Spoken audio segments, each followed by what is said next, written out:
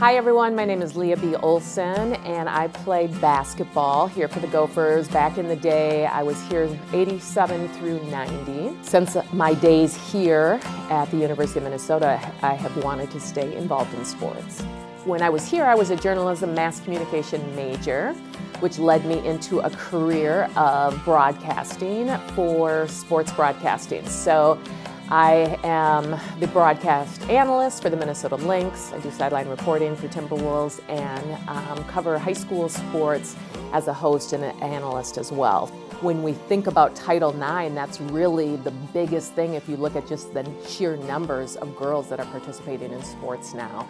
To me, that meant a lot because it meant that I was going to have access to sports in a way that many women throughout the years have not had access.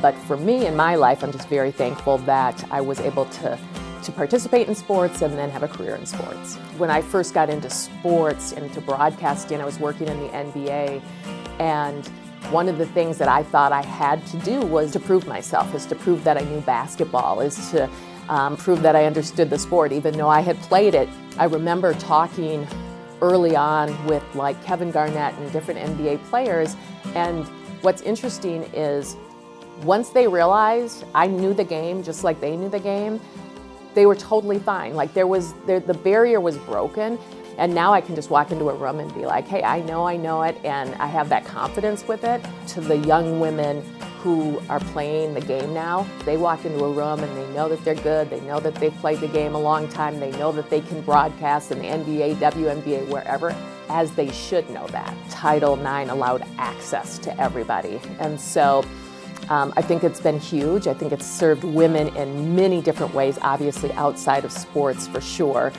But for me in my life, I'm just very thankful that I was able to participate in sports and then have a career in sports.